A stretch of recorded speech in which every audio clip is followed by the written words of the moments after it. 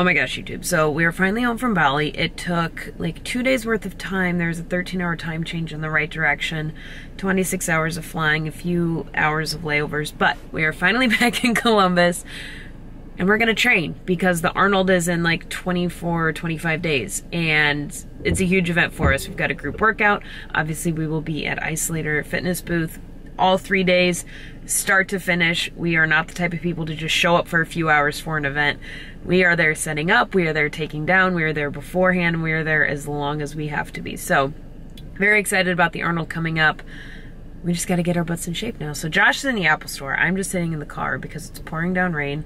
It's cold. It's 40 degrees out right now, and I'm used to Bali weather. First world problems, I suppose. But Josh is in the Apple store. He had to switch out his new Mac that he got. For some reason, it was like not, I don't know. Who knows about the Mac? So he's in there. We're going to grab some food. It's 9 p.m. We landed today at like 1 p.m. Got the cats, got home, took a few hour nap. We're going to go grab some food and then kill the gym. But what is nice is yours truly, Josh and Sarah Bowmar, have created a stimulant-free pre-workout. So for your late night workouts, you can still take pre-workout and not feel like you're going to not be able to sleep. So that's what we've got today. Is I'm doing the peach mango today. And the link will be right here if you want to order. Right here, the link. So these people at the mall think I'm crazy because I'm like doing this and I'm talking to the camera and awkward. No, it's all right. So I have glute day today, going to put all of my travel carbs, travel food, everything to good use. That's what I highly recommend after you travel. And just get the blood flow back into the legs. Our first flight was 10 hours. Our second flight was 14. Then we had just an hour and a half from Philly to Columbus. Excuse me. But we're ready. We're back. We're going to put our carbs to good use, our calories, get the legs, the blood flow, kill cardio, and just get right back on track. Get ready for the Arnold. We didn't go too crazy in Bali as far as food. We actually kept it fairly healthy. However, it is different foods, and we weren't training. We lifted a few times throughout the fit workshop. We also climbed a volcano, and we did a cycling tour. We did yoga a few times. We were very active. We went surfing twice. We were very active, but we weren't necessarily lifting and training like we usually do. So pretty excited to get back to life, back to your regularly scheduled program. So that's what we're gonna do. I've got glutes. Lord only knows what Josh is doing. We're gonna follow my workout today and kill it. Then maybe do some cardio. Not quite sure on the cardio thing yet. We'll just see how we feel after we lift and get back to the swing of things. So we'll see you in the next clip, which will probably be either food or at the gym. Can't decide yet. You'll see, obviously. We'll see you soon. A lot of people ask me what you should do for your warm-up, and this is a great one for glute day. Just grab the bar and do 3 sets of 10 deadlifts with just the bar. Or if you're doing squats, start off with half your weight for your max on your squats, or half the weight that you're going to be doing for your squats. Simply incorporating non-weighted or low-weight movements of the movements that you're actually going to be doing can really help warm up your body for the rest of your workout.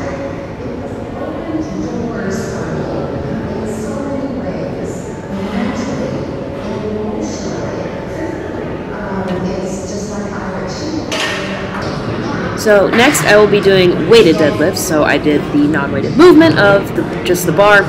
Now I'm adding all of the plates that I need. Add the clips, make sure you're doing that for safety.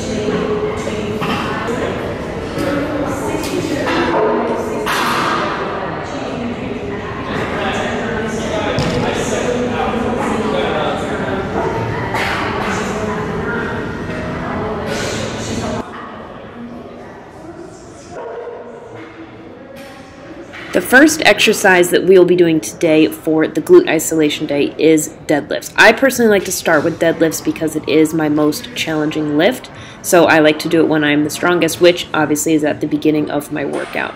I'm not a deadlifting expert. If your form is better than mine, obviously continue to do that. However, with deadlifts, you just want to make sure that you keep your back as straight as possible, and if you're doing deadlifts like I am, the bend in the knees. If you're doing straight-legged deadlifts, obviously keep your legs straight.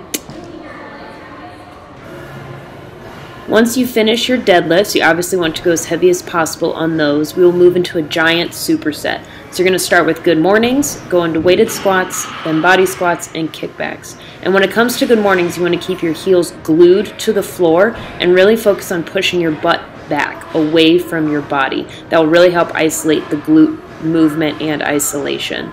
Next, we're going to go into weighted body squats. Use the same weight that you used for the good mornings. Again, I am not a squat expert. If you are better at squats, keep doing the form that you're doing. I'm continuing to better myself every single day, which you guys should be doing as well.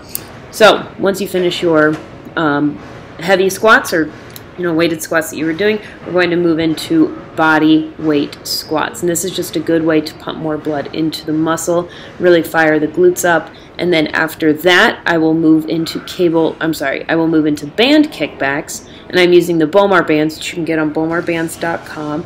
I'm using the extra light ones just because it is at the end of this giant superset. And yeah. I'll also show you guys a different angle in the next clip of the exact same superset. So this is my second round. The next clip will be the third round of the superset. You want to take about 3 to 4 minutes rest in between each superset because there are so many movements, and just give your body the rest that it needs and make sure you're drinking a ton of water.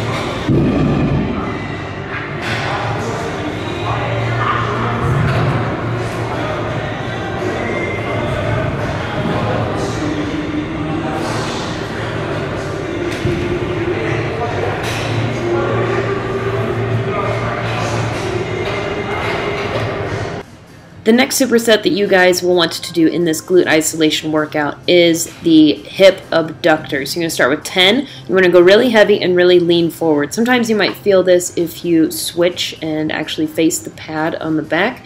Just kind of depends on what you guys feel. Definitely try it out. I can feel it in either position.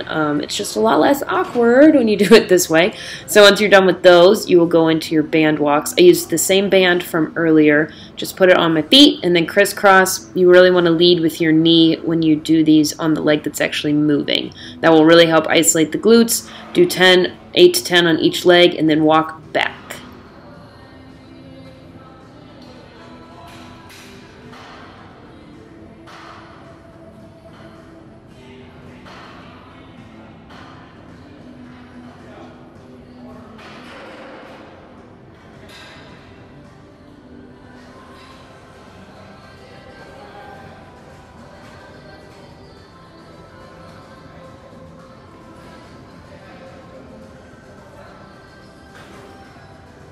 Alright, so last up in the entire workout will be another superset, and you're going to start with deep goblet squats. So I like to just use the same machine for this entire superset. That way I don't have to hop back and forth between a bench, a machine, all the fun stuff. So if you have this machine at your gym, definitely make use of it and utilize it in the way that I am. If not, you can put 2 benches together, put your feet on both benches and do that, or different box jumps, whatever you can to just get yourself off the ground. That way you can drop that dumbbell below your feet. So you're going to do 10 of those, and then you're going to switch, put the pad up, and you're going to do 8 push-downs on the glute machine, or it's actually the assisted pull-up machine, but you can make it into the glute push-down machine, which I don't even know if that's what it's actually called, but that's what we are calling it today. You really want to focus on pushing down with your heel. It's okay if your foot comes up, your stationary foot, like mine is doing. Just make sure you really feel it in your glute. You might have to reposition your foot to be angled, your toes angled in, your toes angled out,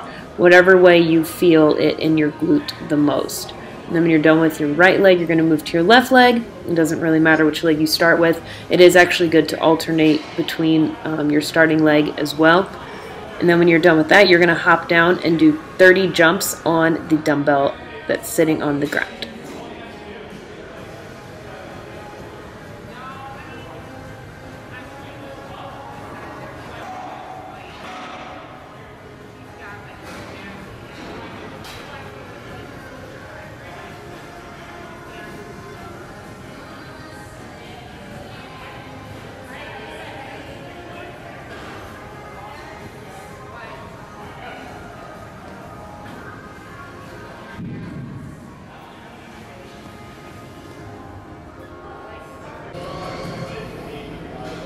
Okay, so I just wanted to show you guys another angle of the last superset that I just showed you. It's the exact same. You're still going to do the deep goblet squats, the push downs, and the dumbbell kicks.